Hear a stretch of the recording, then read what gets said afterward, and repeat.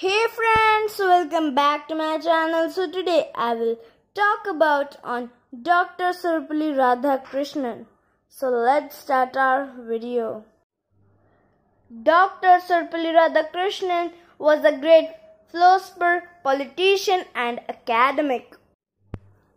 He served as the first vice president and second president of India.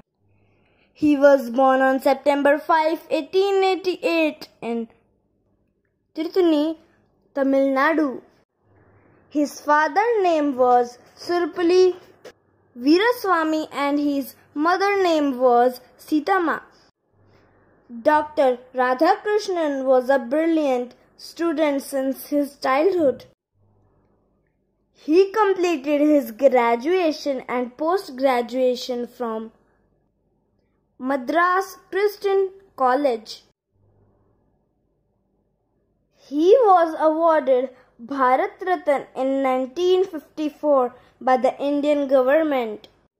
His birthday is celebrated every year as Teachers' Day in India. He took his last breath on April 17, 1975. Dr. Sarvepalli Radhakrishnan life is an inspiration for us. So thank you so much for watching. If you like my video, so hit the like button and subscribe my channel.